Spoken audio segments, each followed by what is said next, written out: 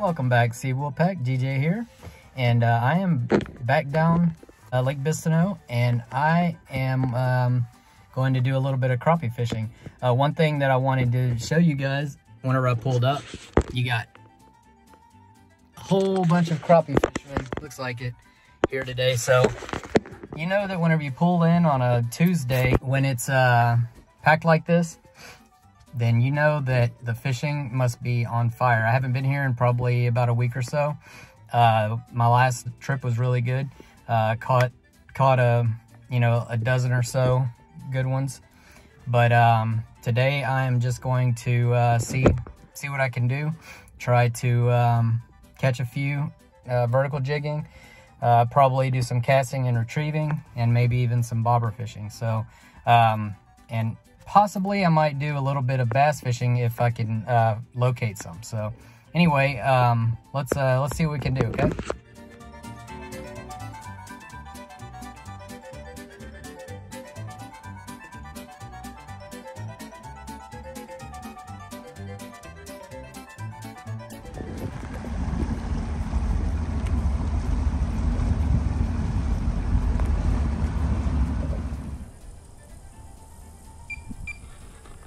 Alright, so water temp is 71 degrees. Looks like the wind is out of the west at about 4 or 5 miles per hour today. It's going to be pretty light. Last night we had temperatures down in the 40s. Oh, that was a big fish right there. Looks like a whole bunch of people fishing the bridge today. Last week I pretty much had it all to myself, but looks like today it's gonna be pretty busy.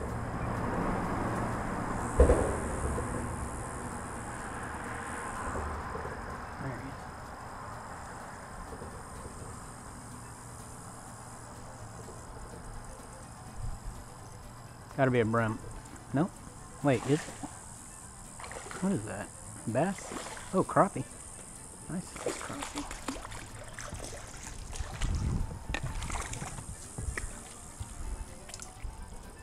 He ate that thing good too. So light complected that I thought it was a white bass whenever I saw it at first come out of the water. Check them out. Good size. I'm guessing about a 13 inch. Yep. Nice little 13-inch bass. I mean crappie. Duh.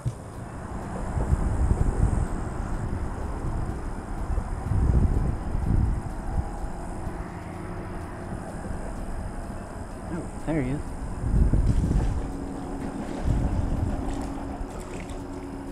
Oh, nice little baby crappie.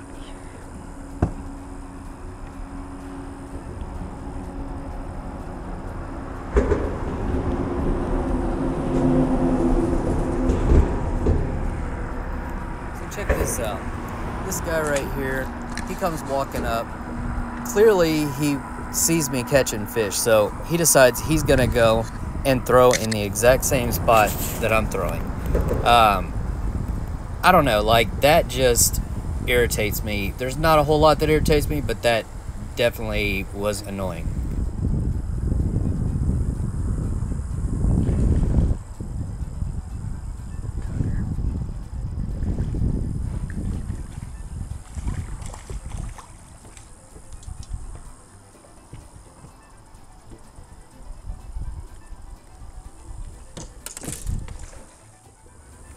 So this is a spot that's very far away from where people park, people go fishing. Like, this is probably a good mile away from where they are. So this guy had to park, walk about a mile just to get over here. I've never ever seen anybody fishing in this spot. Off the bank, that is. So that's pretty much all I have to say about that. I'm going to get back to fishing, but I just was curious if any of you guys have ever had a situation like this where somebody just came right where you were fishing, how it went, how you handled it, whether or not you're okay with it. Go ahead and put that in the comment section.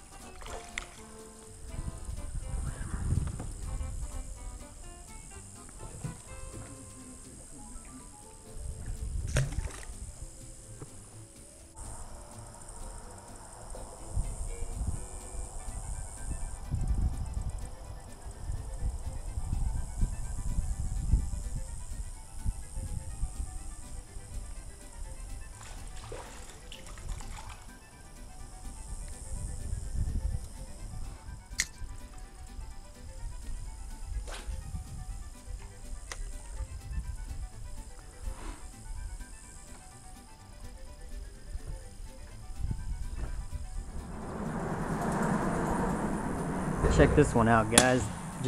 I was vertical jigging right there, and been catching nothing but small ones, so I turned off the camera. Unfortunately, I didn't get this one on camera, but I figured I'd go ahead and show you guys this fish. I mean, that is a freaking monster of crappie. Let's get a let's get a length on him. Yeah. 13-inch, another 13-incher. Good one. All right, guys, so I just wanted to give you guys a quick update of what's going on. This is a spot that I very rarely fish, and I noticed a lot of big fish, see right there, and a lot of them were sitting on bottom. So that tells me that at least I believe that, you know, there's a lot of big fish here, but they're feeding on either small fish or shad. What I did was I went ahead and dropped my anchor, and I'm shooting in that area where I was marking all those big fish. And so what I'm doing is I'm casting right out there, doing a slow roll back, and I've caught a couple. Haven't caught any big ones yet, but we'll see if we can catch some bigger ones. And you can tell by looking at the fish finder that they got some fish here, and some good sized fish as well. I don't know if those are bass or what. Almost every time I put the jig in the water, I'm getting bit. So that tells me there's a lot of fish here. Also, this piling right here is where I caught the first fish. Vertical jigging, so I'm kind of mixing it up. Vertical jigging and then casting. Oh look, there's another one. See, wow. Oh, it's a brim. Yeah, see, they got a bunch of fish right here.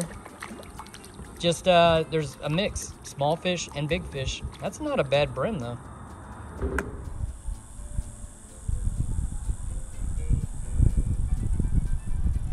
Yeah, I mean, they're just tapping it.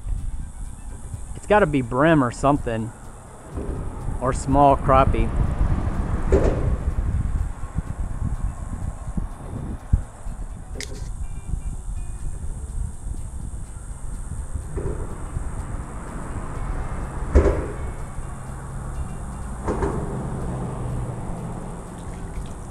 Sheesh. Yep, small crappie.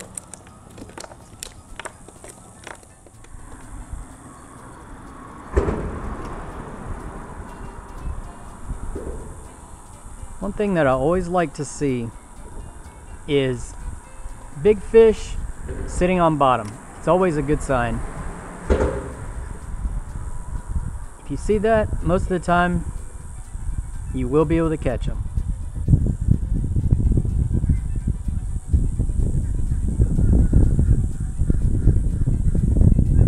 There he is. Looks like a good one.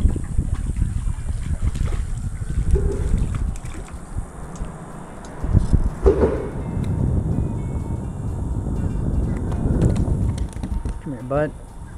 Don't go, don't go, don't go. We gotta look at you. Nice little fat. Got a big gut on him. Nice little war wound right there that healed a long time ago. Right in that area right there is about where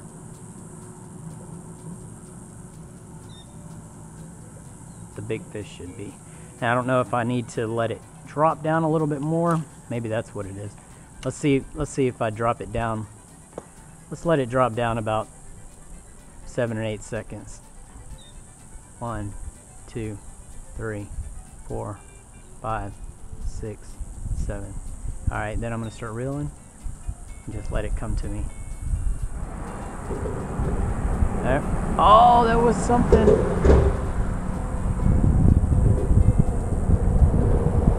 And it felt pretty good. Let's try this one more time. Cast. 1, 2, 3, 4, 5, 6, 7, 8. All right, now I'm gonna roll. Very slowly. Up. That felt like something small. Yep, there's enough. Oh, okay, that one's good. That was a good one.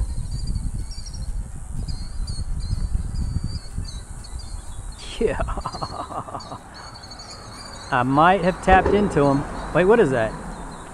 Oh, a good crappie. Felt a little bit stronger than he looks, but still a lot better than what I've been catching today.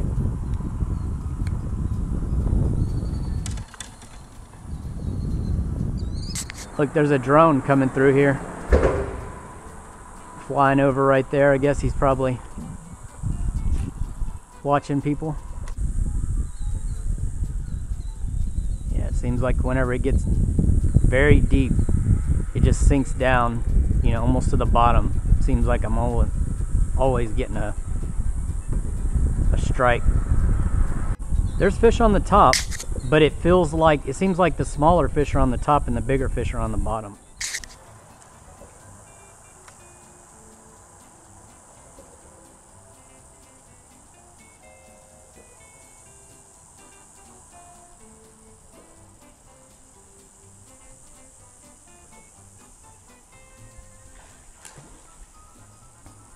Nice little bass. Little short chunk.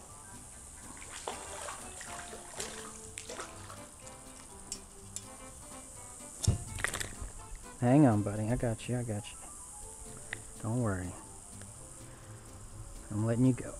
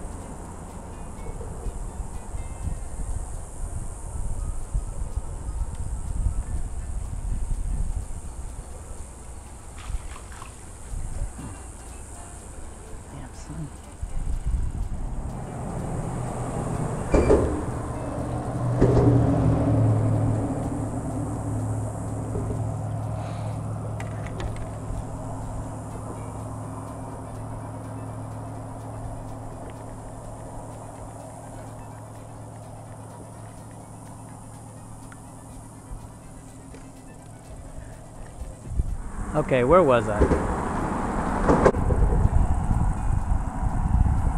I had made a cast over in this area right over here.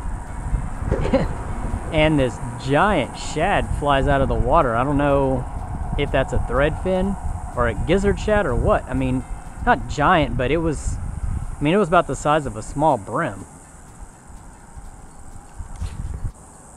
Let's see if we can get whatever was going after him. I mean, it had to have been a bass or something going after him. Oh, jeez. There he is. Ah! Yeah, I think there's just a lot of brim right here that are just going after it and having to fight through them just to get to the good sized fish.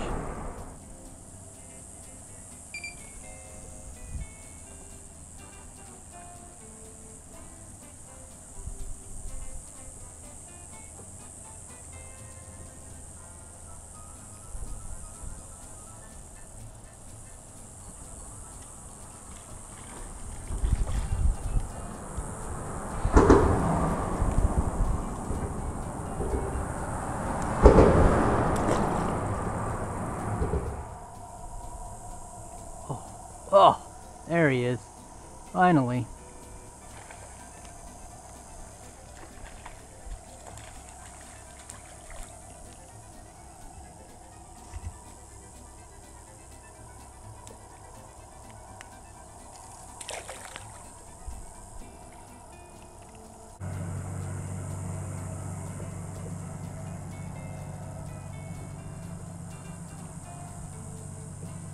He was on there for a while too.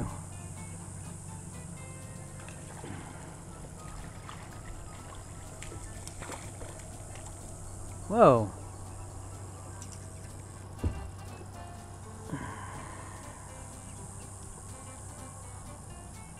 Pale looking crappie.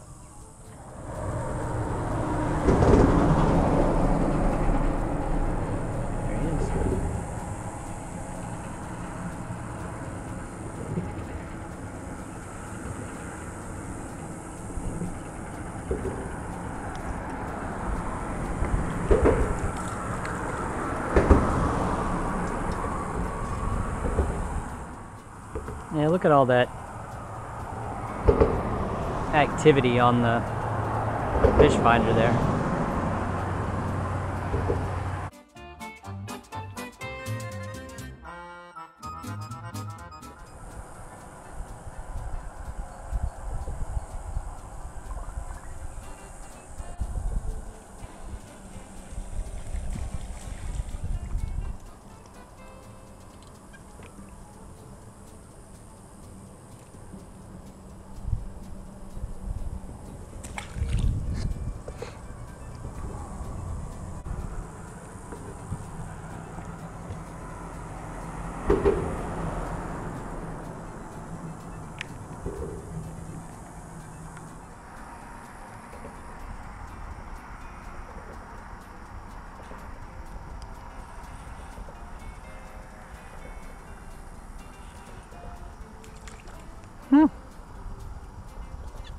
Brim on the bottom.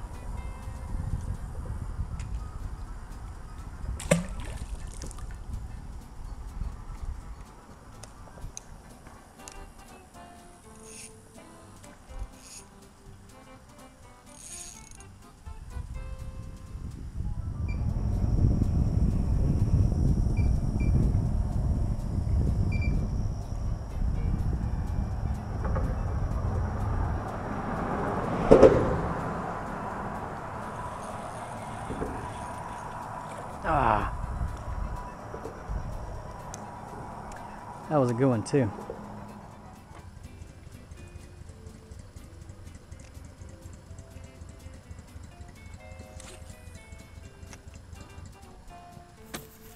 So here's an interesting scenario. I'm sitting there and there's a boat that's coming across, and before I could even try to warn them, I thought that maybe they knew where they were going or whatever, but they got stuck on this sandbar.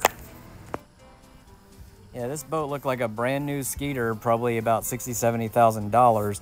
Had all the bells and whistles and everything, and I really thought that they knew how to get around this sandbar. I've been stuck on it before. I've seen a lot of other people get stuck on it. I've helped people get off of it. So I just sit there and watch them just to make sure that they were able to figure out how to get off of it successfully.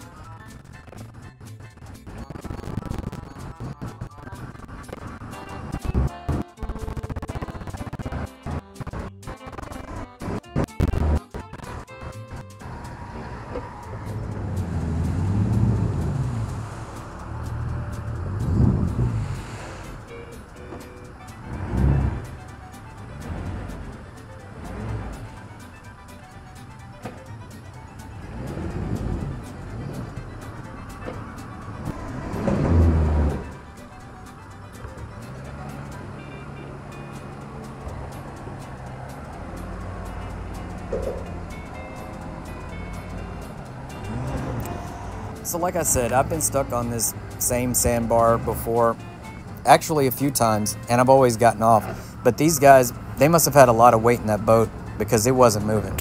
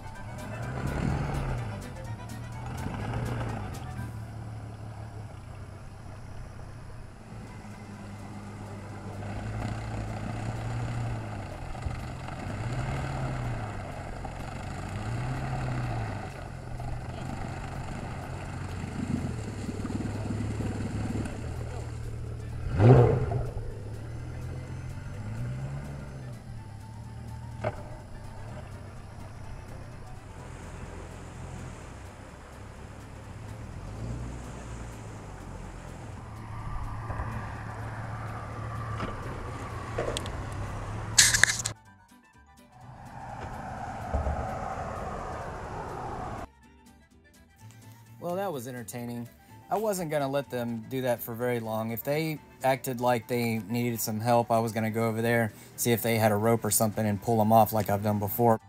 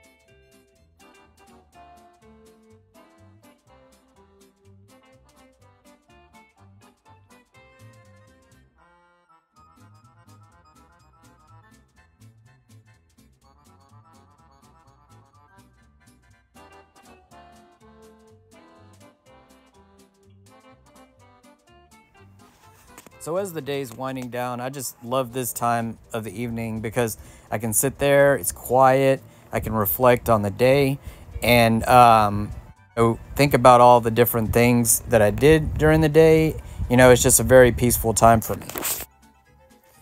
So here's a topic that I've been wanting to talk about, weigh in on for a long time now, and that's Livescope or front-facing sonar, what my opinion is on the technology. So here's my take on Livescope and similar front-facing sonar technologies. Whenever I'm fishing, I prefer to be looking at the water. I don't like to be looking at a screen. I know a lot of people get a lot out of that. That's their thing. But when I'm fishing, I'd prefer to be looking at the water, trying to figure out what they're doing. And if I wanted to be looking at a screen while I was fishing, I would just be at home playing a video game. But then I digress. And I just want to thank everybody for watching this video all the way to the end. Just want to thank all of my subscribers who have stuck with me, watched my videos, commented. You guys are awesome. And I just want to say I hope you guys can get out and do some fishing and bend some rods. Have a good one.